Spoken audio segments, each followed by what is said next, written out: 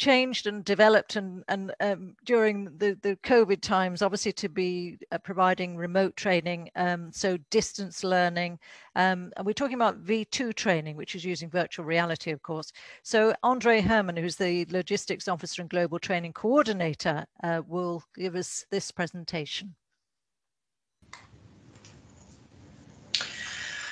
A warm welcome to our training presentation on what has happened and what will happen this year. My name is Andre. I'm working for the Global Logistics Cluster Support Team. Hello, and my name is Julie Kiris, and I'm a training officer. The first question is, why do we do actually capacity building / training? There's a couple key reasons for this. The first is it helps to develop a common language across the humanitarian sector. Secondly, it helps to develop standardized, faster, and more efficient responses. Essentially, this means there's no more duplication of efforts. We're also creating a platform for exchange of best practices, exchange of solutions and opinions and experience from all the different actors in the humanitarian community. We would like to create a network of practice. Last but not least, also the Interagency Standing Committee guidance note is clearly indicating that global clusters should build response capacity. That's why we do capacity building / training. So what has happened in the past years? A lot. Thanks to the generous contribution from the German Federal Foreign Office, GFFO, we were able to step up significantly. We had delivered more than over 300 face-to-face trainings with more than 6,300 participants. We have expanded our training program from 1 training to 119 and even more. It's growing. And in addition, we were able to create a learning management system, a logistics cluster learning channel with over 5,300 registered learners in one of our 22 online courses.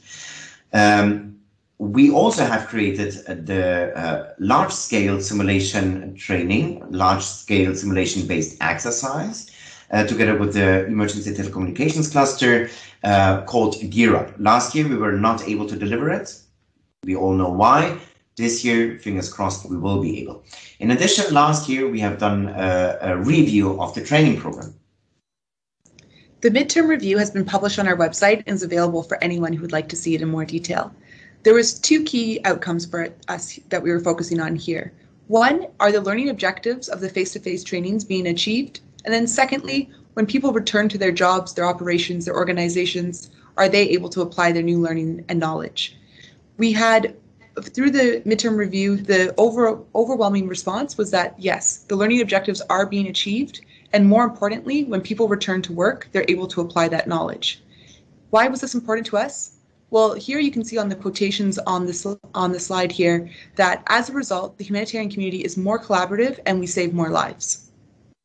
And this review was basically to check if we're doing the right thing and if we're doing it right. This year, we're going to look into the impact on the system of our training program on the humanitarian response system when it comes to emergency logistics. Last year, when COVID hit, basically, we were all in the same situation. We all had to adjust to the new situation, the new normal. So the same thing we did. We started immediately to adjust our training program towards a more online presence. And this, again, was just feasible because GFFO provided a generous contribution. So we moved much more to online trainings. 5 more trainings were developed last year. Online trainings were developed and published last year. We're translating all the trainings into Arabic, French, Spanish, and Portuguese, and potential additional languages to be discussed in the coming years. We have also delivered online live events, such as a cluster induction training, where participants were able to share their opinion and best practice and questions. We have also developed some face-to-face trainings, mostly in the region of the Americas, mostly basic humanitarian logistics courses, cluster induction trainings, but also 1 logistics cluster coordinator training globally in February last year. And a little bit proud of, we managed to develop a virtual reality-based online logistics response team training. The eLRT, or Online Logistics Response Team Training, takes the LRT that we all know and love, or many of us know and love, and then converts it into an online format. How did we do that? Well, we partnered with the ITC ILO in order to use some of their virtual reality knowledge to help make this LRT come to life. We sourced the headsets. So here in the bottom left-hand corner, you can see one of the participants wearing the virtual reality headset, which transports you from your home or your office and into this virtual reality environment that you can see depicted in the other images on the screen. We created this emergency simulation environment where participants land amongst tents, where there's a generator humming, and where they're really put under pressure in these tents here. What were the outcome of the pilot? Well, what was remarkable for us to learn was that the learning objectives were achieved to the same extent that they are in face-to-face LRTs. Participants truly felt like they were under pressure and that the demands were high. They started to lose sense of reality.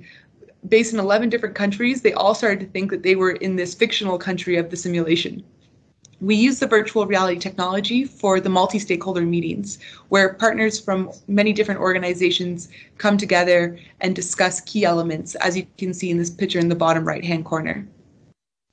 And 92% of the participants fed back that we should continue providing those online logistics response team trainings.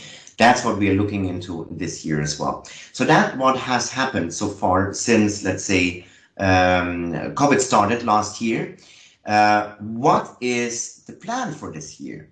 Because we won't stop, we will continue working on things. Due to COVID-19, most face-to-face meetings, sessions might not be able to be delivered. We might not be able to deliver them, but we won't stop that. We won't be stopped by that. So basically what we're looking into is, of course, the continuation of the online logistics response team trainings.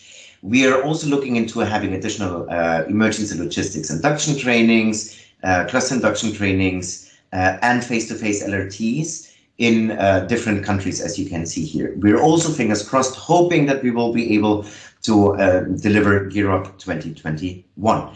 Also, in addition to that, we're looking into providing another training of trainers by the end of the year, and a cluster coordinator training.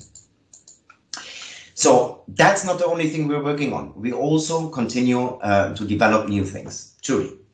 When it comes to program development, there's a couple of key elements that we'd like to share with you. First, we're in the early stages of a competency framework. Next, we are working on the development of additional e-content, which includes both new courses as well as the translation into multiple languages. Following that, we're working on the evaluation on impact, or the level 4 evaluation. We're continuing the translation of our trainings, and we're developing our strategy for 2022 and beyond. Of course, this is with many of the partners in consultation, and we look forward to continuing to work and discuss these different elements with you, and hope that you'll make it to our marketplace session this week where we can continue to have these discussions. Thank you very much indeed. Yes, that's basically the outlook of what we're planning 2021. If you're still not convinced about the online logistics response team training, we invite you to participate or facilitate in one of the next upcoming sessions. More sessions to come. Please get in touch with us. Thank you very much.